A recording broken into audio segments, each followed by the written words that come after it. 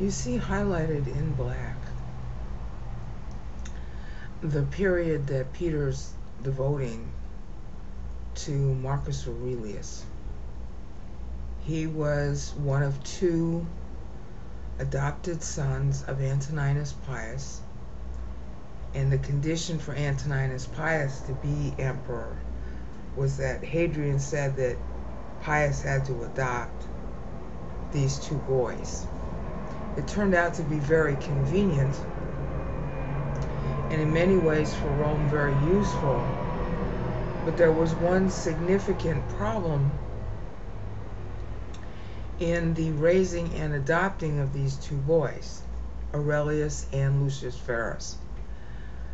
The big problem was that neither of the two kids ever left Italy while Antoninus Pius was alive, and because of that they had no military experience.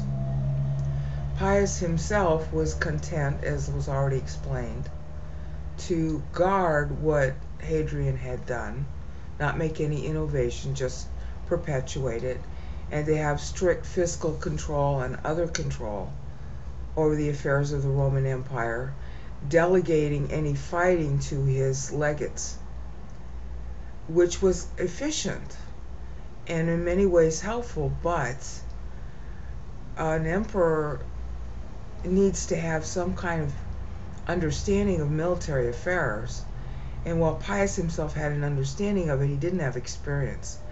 And in training his adopted sons, he should have trained them in military experience.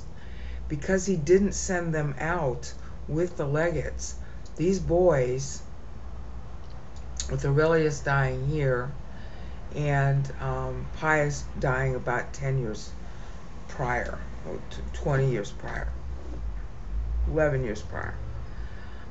Because of that, a lot of problems happened during their reign. And that's why this text in Peter is so, I don't know, almost heartbreaking. Okay, you've got two, see, this is the typical Greek thing here that he's doing. You have split screen TV. What the Christian who's actually growing in Christ ought to be thinking during a specific time period that kind of governs the character of the time, versus what the apostate Christians are going to be doing during that time, versus what the pagans are going to be doing at that time. And the drama here is that if you're pursuing the faith, meaning Bible doctrine, during this time, all this stuff is going to be of value to you for the whole period. Okay, even if you don't die, even while you're just on the ground living, no matter how miserable or happy your physical circumstances might be. But by the same token, for everybody else who's not living and learning on Bible, they're going to think that they're accomplishing great things, and everything they get is dust. That's the theme from Paul, really from Genesis to Revelation. And Peter is focusing on a particular emperor here, Marcus Aurelius, one of the emperors that even those in the West have, wanted to emulate. They praise him a lot. This guy accomplished nothing. And it's really sad what happens during his time. So hopefully I can highlight it enough. And then, of course, you can look up in these links the contemporaneous history, okay, and the, Roman historians, university websites, etc., how they characterize this time, okay? Aurelius will die in 180. He comes to power in 161. He dies in 180. And in his particular case, he no sooner comes to power, having his own faith in Greek philosophy, specifically Plato, okay? He considers himself a philosopher. That's why Hadrian picked him, okay? He was adopted by Pius when he was like 17 years old, and he was already considering himself a Greek philosopher at that time. And there was a lot of merit in the boy, and that's why they wanted him. By the time he comes to power here, it's 161, okay? And the first year he's in office. It gets worse after this. The very first year he's in office, Parthia revolts during this time. Now, he has no military experience. Neither did his co-emperor. This is the first time there are co-emperors. Neither did his co-emperor brother, Lucius Verus. Okay? I mean, Verus wasn't exactly his brother, but close enough. I mean, legally they were considered brothers. Okay, so all of his faith and his philosophy did not help him when it came to putting down the Parthian revolt under Vologases. Okay? Parthia revolted because it was taking advantage of Pius's death. And in this case, Marcus Aurelius sent his brother, Lucius Verus, into Syria to try to revolt against, to try and stem the revolt against Parthia. And Verus himself was not successful, but the other generals that were there were successful because Verus didn't have any experience. He was just there as a figurehead. Now here's what's so devastating about that. Yeah, okay, they won over Vologases. They put their own nominee on the throne. Okay, but you know what the troops brought back? Plague. There was a plague that the troops carried with them on the way back to Rome. And when they got to Rome, the plague just hit like wildfire. And from this time forward in Roman history, that plague is going to break out again and again and again and again. It's possible that Verus eventually died of it, and it's also possible that Marcus Aurelius eventually died of it. Now the story that you see of Aurelius, which is in, common myth, like in the movie Gladiator with Russell Crowe, where it has Commodus killing Marcus Aurelius, that didn't happen. The other problem with Aurelius, which is why this text is so poignant about faith, is that Aurelius had a lot of faith in his brother, who was inept and a sort of party boy. He had a lot of faith in his wife, who cheated on him. And he had a lot of faith in his son Commodus, who was designated as the heir apparent even when he was a child. And Commodus was a bad person. And of course the movie Gladiator brings out that Commodus was a bad person. But Commodus didn't murder his dad. He was only 16 years old at the time that his dad dies. But see, that was the big failing of his dad. He had faith, all right, but in all the wrong things. You see how Peter's text is so illuminating about the time, and you see how much we're missing in our Bible teaching because we don't know the meter, which is applying to the time. And this is very classical Greek style of writing to make a wry commentary on the time. This is how all the classical Greek playwrights did it. They'd use catchy little deft phrases like here, diapisteus, to characterize something going on in politics at the time the playwright's writing his play. This is their style. Peter knows Greek drama extremely well. And he's getting short shrift by scholars who say that his Greek was terrible. No, the scholars don't understand Greek themselves. Because this is Peter's style, and he's emulating the Greek playwrights. I don't care which Greek playwright you read, whether it's Aristophanes or Euripides or whatchamacallit, the other guy. Well, even in the Romans, Plotinus, he was a little more bald. They all did this kind of writing. Okay? Shakespeare sort of emulates it sometimes with some of the cute things that he's saying, and of course that would even have more resonance if the real Shakespeare was really Edward de Vere, okay, who was a nobleman, because a lot of Shakespearean writing is a satire on the times also. Okay, diapisteos, that was everything that was wrong with Marcus Aurelius, and he prided himself on his faith. He was also a very religious guy, Okay, he supported all the Roman state religions, and he also supported, persecuting Christians, but it was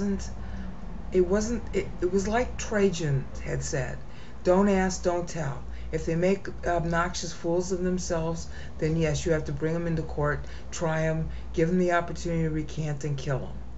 That policy of Trajan's continued through Antoninus Pius and through Marcus Aurelius. Okay, most of the troublesome nature of the Christians is because they weren't following the Bible. See, this is a word, pisteos, pistis, Bible. Bible. Contract of what God will do. Bible. On deposit. It's a commercial term. So you have faith in it because it's on deposit in the temple of the God. And the God is saying he's going to live up to the terms of the contract. The contract is Bible. Okay, well, the people, the Christians, and the Jews for that matter, of this period in history, starting here at 161 AD, they were just unbelievably, how do you want to call it, apostate. Every kind of lie, every kind of obnoxiousness that you can imagine happening in Christianity today was happening then. The apostasy was at an all-time high. It just got worse and worse and worse from the time Revelation was completed in 94 AD in our terms, 91 AD by John's own dating system. From the time it was completed, Christianity went into the tank. And that's the story that Paul and Peter are telling. But starting here in particular, you got Irenaeus and Tertullian. Tertullian was just a kid at this time. So it was mostly Irenaeus. And you got Hippolytus. You got a bunch of real disgusting Christian father jerks writing all kinds of lies, demonstrating how they know nothing, absolutely nothing, about the Old Testament or the New. Hegesippus was writing during this time. Hegesippus thought that James was supposed to be the successor to Jesus. He didn't understand the Jewish priesthood at all, and he certainly didn't understand the book of Hebrews. The book of Hebrews is all about how Jesus couldn't be the successor priest. It's a whole new priesthood that's patterned after Psalm 110, Kata Melchizedek, not Kata the Jewish priesthood. Hegesippus didn't know anything about the Old Testament priesthood, and he didn't know anything about the book of Hebrews. Hegesippus was one of the stupidest people on earth, and he's the guy who invented the first bishop's list, which Irenaeus just, blindly uses. I'm telling you, if you want to see how stupid and retarded Christianity is, read the church fathers. And in the second generation of church fathers, you have total idiots like Justin Martyr, okay, Hegesippus, Irenaeus, stupid Hermas, he's just a complete idiot, Tatian, Theophilus. Of course, he was just born at that point, so he becomes an idiot later. Athenagoras, he dies in 177. Okay, Clement of Alexandria, but he was just a young kid then. But really, Tertullian and Irenaeus, because those are the two most prolific writers. Irenaeus is one of the most disgusting jerks I've ever had to read.